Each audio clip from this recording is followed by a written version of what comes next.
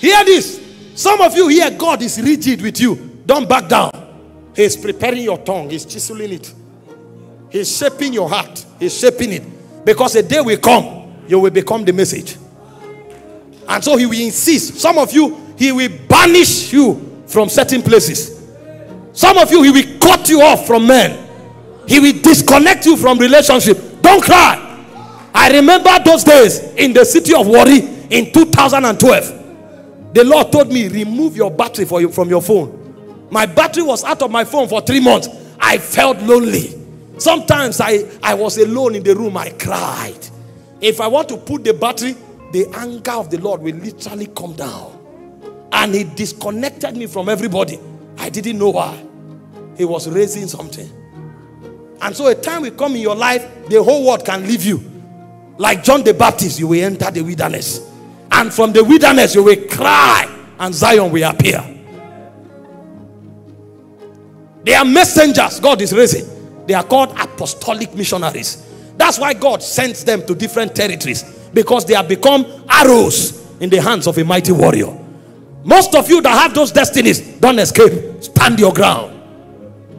Be able to live anything. God is shaping you. He will send you to your office and you will become a judge in your office. You will rise up and speak against evil where every other person trembles. Oh King, we will not be careful to answer you in this matter. We will rather perish than to bow to your graven image. God can't send you. Listen, don't go and seek invitation. Don't lobby invitations. No, God is not sending, He's not opening doors to people. Forget all this garbage of open doors. Those are born out of self-preservation and flesh.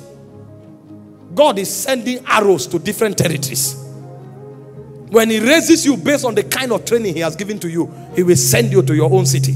The same way Jonah was selected and sent to Nineveh. There are some of you that the training God gave to you equipped you to judge immorality and iniquity. For some of you, you are equipped to judge corruption in government. And so instead of lobbying for open door, wait for your time. Because when the time comes, he will send you to the territory that is sensitive to your training. And then when you rise, you will shine bright like the stars of heaven. God is raising men.